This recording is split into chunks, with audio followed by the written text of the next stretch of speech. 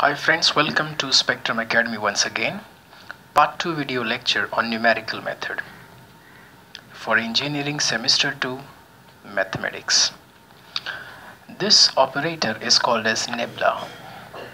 When it is operated on a function f of x, what it does is it gives the difference between the function current value and the previous value. So current value of the function is fx and the previous value is f of x minus h. This is called as inverse shift operator. When it is operated on fx, it simply shifts the function backwards. Now they sometimes ask a question for 3 marks. Prove that nebula equals to 1 minus E inverse. Very simple question. We can say nebula of fx equal to f of x minus f of x minus h. Now, what is f of x minus h? It is nothing but E inverse f of x. Taking f of x common, we get 1 minus E inverse. On the left side, we have nebula fx. Dividing throughout by fx, we get nebula equals to 1 minus E inverse. Hope you understand this question.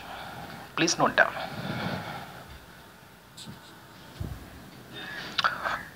My dear friends, the next question is prove that E inverse equals to e raised to minus ht. Now, what is E inverse fx? E inverse fx is f of x minus h. Now, using Taylor series expansion, f of x minus h will be f of x minus h into derivative of fx plus h square by 2 factorial into second derivative of fx minus h cube upon 3 factorial into third derivative of fx. Now what I can do is I can take f of x common from here. I get 1 minus ht plus h square d square by 2 factorial minus h cube d cube by 3 factorial plus so on operating on fx. Now look at this quantity in the bracket. It is comparable with 1 minus x plus x square by 2 factorial minus x cube by 3 factorial and so on. Where if you compare in place of x, you will find it is hd. Now this particular expansion is of e raised to minus x. Here x is nothing but hd. So this entire expression is expansion of e raised to minus ht operating on fx. Dividing throughout by fx, we get E inverse is equal to minus ht. Please note down this. Another very important question is prove that delta into nebula equals to nebula into delta. What I do, I consider delta into nebula operating on yn. Now, what is this nebula yn? Nebula yn will give me the difference between current value yn with its previous value yn minus 1. Next, we shift this delta on both. Distribute this delta on both. So delta yn minus delta yn minus 1. What delta does? It gives me difference between next value with the current value. Next value is yn plus 1 minus current value is yn. Similarly here, next value of yn minus 1 is yn minus the current value is yn minus 1. When you simplify, you get this. I call it as 1. Next, consider this nebula into delta yn. Now what is delta yn? It gives me next value minus the current value. What is next value of yn? It is yn plus 1 minus the current value is yn. Nebula is distributed on both. Now according to nebula operator, this will be current value minus the previous value. Similarly, nebula yn will be current value minus its previous value. Simplify, we get this. Compare equation 1 and 2. Their RHS are same.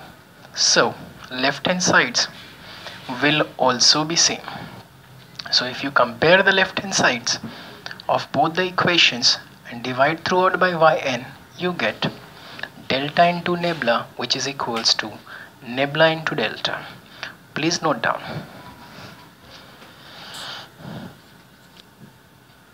Another very important question is prove that 1 plus delta into 1 minus nebula is 1. So I consider 1 plus delta into 1 minus nebula operating on yn. So it is 1 plus delta. Shift it here, distribute it here. It will be yn minus nebula yn. Next, this yn remains as it is. Nebula yn, current value which is yn minus the previous value which is yn minus 1. So it is 1 plus delta and this will be yn minus 1. Again opening this bracket, it is yn minus 1 plus delta yn minus 1. What delta does? The next value which is yn minus the current value yn minus 1. This gets cancelled and you have yn. On the left hand side, 1 plus delta, 1 minus nebula, yn is equal to this. Dividing by yn, what we get is 1 plus delta into 1 minus nebula, which is equal to 1. Note down.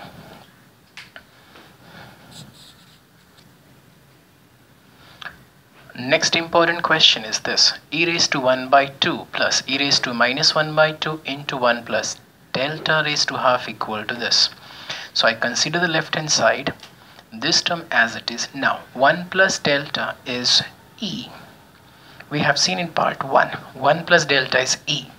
So it is 1 plus delta raised to half, so it is e raised to half. Open this bracket, e raised to half into e raised to half is e. And this is e raised to minus half into e raised to half, which is 1. And what is e? E is 1 plus delta. So 1 plus delta plus 1 is 2 plus delta. Please note down. The next question, my dear friends, they are asking us to evaluate delta square upon e operating on x cube, and they say take h as minus 1. So delta square by e on x cube, delta is written as e minus 1, so it is e minus 1 the whole square. Using the formula a minus b the whole square, we get e square minus 2e plus 1 divided by e. Let us separate it out. E square upon e minus this upon this, that is 2, plus 1 by e, which is e raised to minus 1. Distribute this x cube, so e of x cube minus 2x cube plus e inverse x cube. Now what is this e? It is shift operator. It will shift the function to the next value, that is x plus h. So x becomes x plus h. This is as it is. This is inverse shift operator. It will shift the function one step back. So x is becoming x minus h. X cube becomes x minus h the whole cube. Remember, they told us to take h value as 1. So taking h as 1, I get x plus 1 the whole cube. This is as it is, and this is x minus 1 the whole cube. Simplify this using a plus b the whole cube formula and a minus b the whole cube formula. You will get 6x. Hope you understand. Wish you all the best for your exams, and please subscribe to this channel and stay tuned. I'll see you later. Bye bye.